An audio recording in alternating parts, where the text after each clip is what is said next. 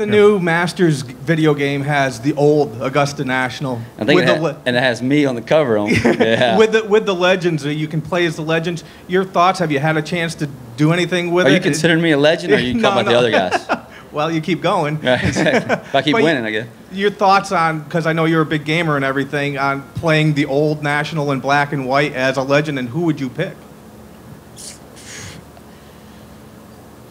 Obviously, I'd pick somebody who's won a lot, so maybe I can play it good on the video game. Obviously, you're going to go through all of them.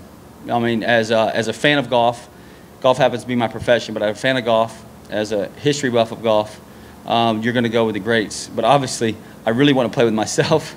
I mean, what kid grew up that played video games doesn't want to play themselves on a video game? And, you know, that's why they started creating where you can put your own face and all these things. And now that mine's on there, obviously, I want to play with mine because I'm still a kid at heart. I'm 34, play golf for a living, but at the same time, and I'm Masters champ, I guess, but play golf for a living, and I still enjoy it.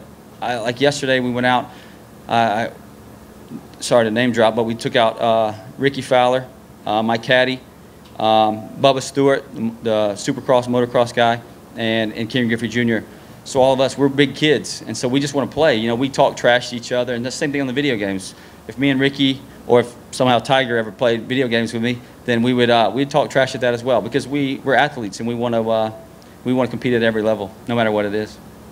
But I want to see myself. I want to become a legend.